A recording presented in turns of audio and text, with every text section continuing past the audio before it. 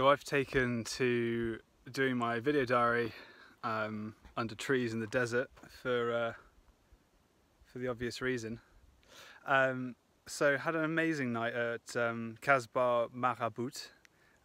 It was my friends that I met in Midelt. Thank you Jordi the Catalan for recommending that place. Really, really awesome. Great welcome. Awesome food, and big highlight was when they switched the lights off.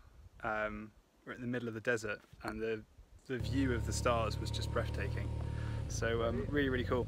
Today I am basically heading across another salt flat or dry lake bed, and I was told this morning to expect a bit more fresh, about 200 meters or so.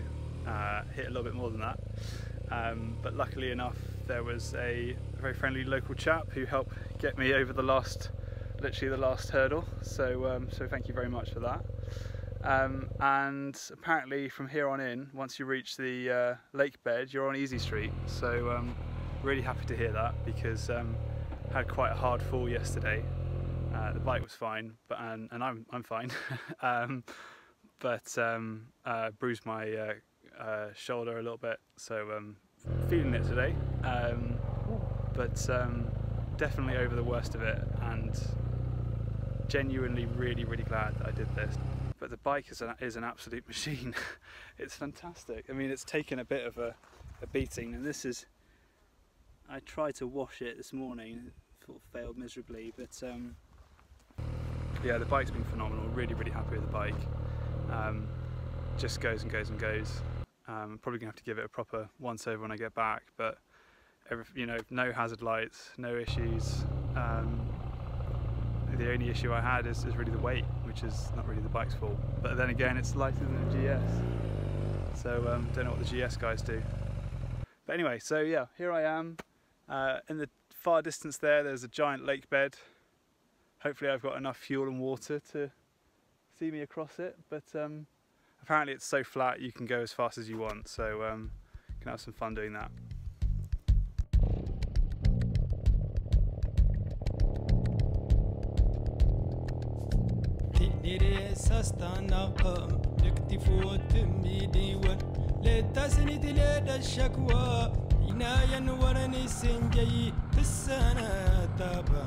سكوز تران دغش النوان دينيري ساستانا قام يكتفو دمي ديوان لتسند لدى الشكوى عنايا ورني السنجي بالسنة تابا سكوز تران دغش النوان.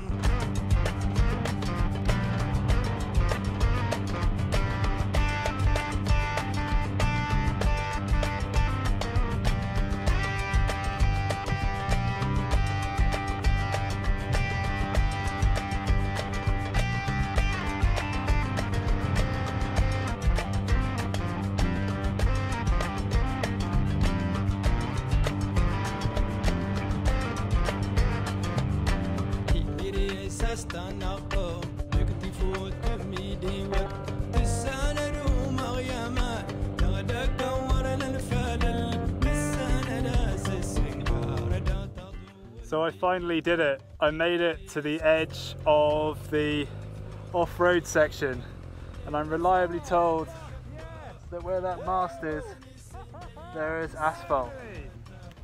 So, top riding tips for being in the desert: 1, bring lots of water. 2, double or treble the amount of time you think it's going to take. 3, probably find a guide. And then in terms of riding tips, remember when you get to the soft sand, you need to let the pressure down on your tyres. It's incredible the amount of difference that makes. So you want to go from, if you're at 2.5 bar, go down to about 1 bar. And also your natural tendency is going to be to get a deft grip on the handlebars. Keep reminding yourself to loosen your grip, and think of it like skiing. So you want to, the only difference between skiing and riding in sand is you want to be leaning back, not leaning forwards. So lean back, loosen your grip, stand up, keep the weight down on the bike, and when you get to the soft stuff, apply some power and go as quickly as you can, safely obviously, and you will make it through. And if you don't make it through and you get stuck, that's where help comes in. So you either put rocks underneath the wheels and hope that give you enough traction to get a bit of momentum, or you get somebody to push the bike while you give it some. Anyway, those are my tips for riding in the sand.